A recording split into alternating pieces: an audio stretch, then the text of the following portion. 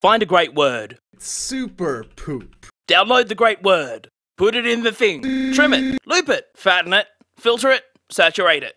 Do piano to it. Quantize that crap.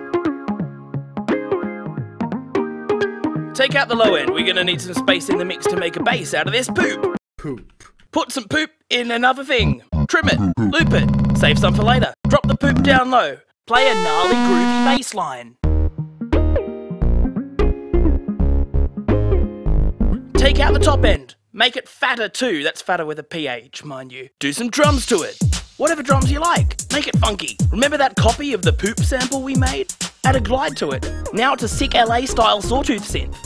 Try saying that 10 times fast. Sick LA style sawtooth synth. Sick LA style sawtooth synth. Sick LA style sawtooth synth.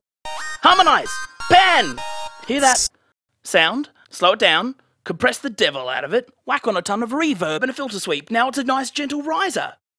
Do it backwards. Now it's a faller. Now make another few absolutely face-melting synth sounds just like we did before. Play around, have fun, make a long one, make it go wah-wah. That'll make a great organy pad sound. Make a short one. That'll be good for arpeggios. Listen to this one.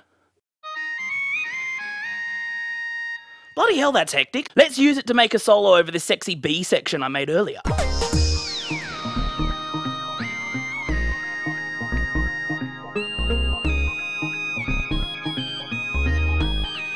Hectic. Now, just put everything in some semblance of order, make sure everything's the right volume, and voila! You've somehow turned the word Superpoop into 2.5 minutes of blisteringly acidic, chill, sexy, synthy, poopy goodness. How good?